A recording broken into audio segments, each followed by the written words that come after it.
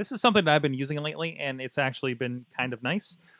So you guys know I've been using Stitcher for a good while, and a lot of our podcasts are on there. But there's been a lot of problems. I think around January they had a lot of downtime, and I wasn't able to get to my podcast. So like at least for the time being, I needed to find an alternative, right? Um, and I'm an iPhone user, so I kicked back to podcasts, the app that comes installed that you can't delete, podcasts. And I gotta say, it had been ages since I've used it, of course, and it really it works out for me, and you're going to get a glimpse of exactly what I listen to on here too. But I try not to, now that it's not as goofy about trying to listen to podcasts like full streaming, because I don't want to download anything. Yeah. Like I don't want to take it up a bunch, and I'm sure like half of these are downloading. I'm not paying attention to it.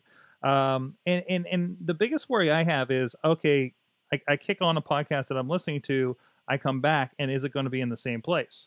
And it's been relatively decent with that since I've gotten back on this. I went and added just about, I think, all my podcasts that I've been listening to on here. There's some River's Edge right there. And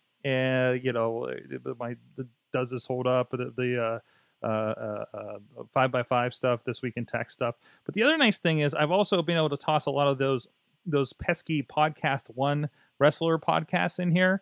Not that I'm going to listen to everyone, because I really don't know. I don't really care about what Jericho's doing with his kids at a Slayer concert or something, but I want to catch some of the interviews.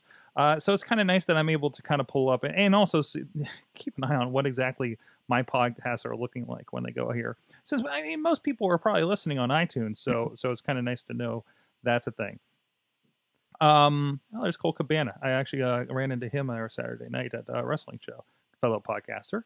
But no, I think it's worth a shot. I mean, you got to think, this is how most people are listening to podcasts most likely. They have an iPhone and say, oh, let's see what this is about, and they start listening to something, right? Versus the Stitchers, the Spreakers, and SoundClouds and everything. And I think it's, I say, I'm on iPhone anyways. It's kind of the de facto place to do it. And if nothing else, I'm figuring if I'm listening to stuff in here, I'm helping out the podcast that I enjoy a bit more because it is in iTunes. And it seems that most your rankings and activity on iTunes affects where you are on iTunes, and half the places scrape from there when they get their rankings and search queries and everything. Mm-hmm. So the more to help those there, the more you're helping out the podcast that I think you want to.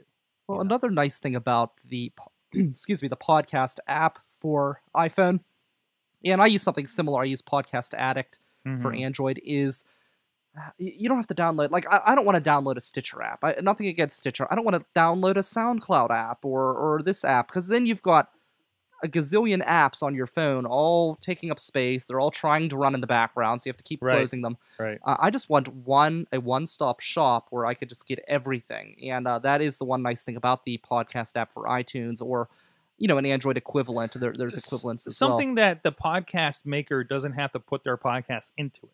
Like, yes. I imagine that is something where, I can go subscribe to this thing over here.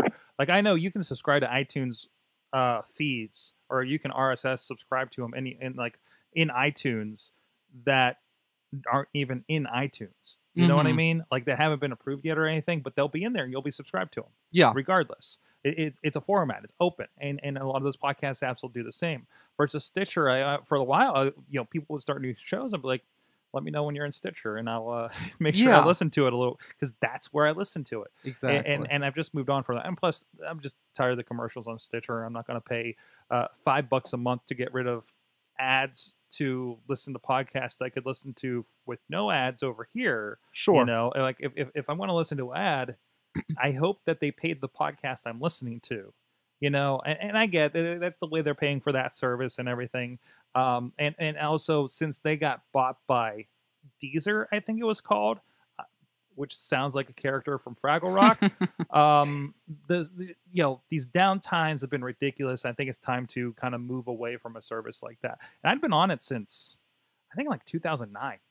Yeah, well, it's just inconvenient. I don't know. Like, I was trying to listen to a podcast the other day, and on their website it wouldn't play, and there was an option to download. I downloaded it. It still wouldn't play on my phone. I tried it on multiple browsers. I tried it on the computer. This is on Stitcher? No, this is on someone's website. Okay. So their solution was, well, you could download the Stitcher app or the Spreaker app. I can't remember what it was on. It's like, I don't want to, I'm not going to download an app to listen to one show.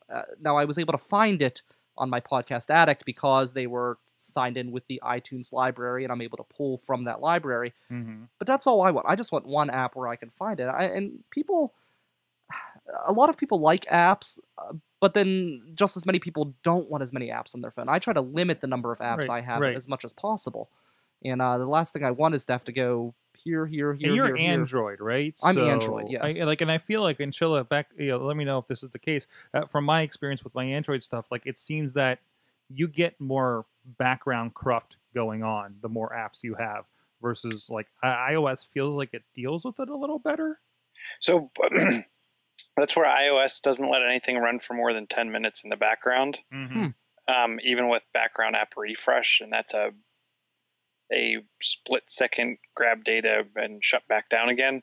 That's where Android wins and loses, right? It wins because it can keep something open indefinitely. It loses because that's something running indefinitely in the background is chewing up processor and memory, which in turn is chewing up battery. Some people do like it though, because things like chat clients and whatnot are a little more ahead of the curve when it comes to running real time in the background versus something running on iOS. But yeah, you're right about that. Oh, there you go. So what did you say you were using for Android? It's called Podcast Addict, and nobody seems to know what it is. It's just something I found. Right. But it's basically there's so many of them too. Yeah, all it is basically is it's just a gateway to connect you to the iTunes library, and you could put in your own feeds. You could put in the links to your own feeds, and it'll bring them up. But you could just connect right to the iTunes library, just search, and it pulls it right from there. And hopefully, eventually, I think we're on the verge of podcasts coming to Google Play Store or Google Music, I guess. Oh, technically. Really? Well, we all registered our podcasts back in like October, September, and we're just waiting for them to kind of switch them on. Like they're listed with our podcasts are in there. Whenever they turn on Google Music podcasts, we're there through all of our current feeds. Nice. So, but I think that'll do kind of a similar thing to what is happening with Apple. We're like, oh, hey, here's these shows, because these come up in search right beside artists. For a long time, I had a music podcast as well. I had a couple of them actually, and we interviewed some bigger names, Head P, Cottonmouth Kings, stuff like that. And if you went and searched, and maybe you still can today, if you search Cottonmouth Kings, and like you get the music, you get apps, you get podcasts, right? And we'd usually be right there, right at the top in podcasts. So it was kind of a nice mixing, especially since you're kind of playing in that space. Yeah, that is nice. So then like maybe more people can discover it because you did talk to somebody that's in here, right? And maybe you'll kind of get some hits out of that. So I now want to check and see if that's in here.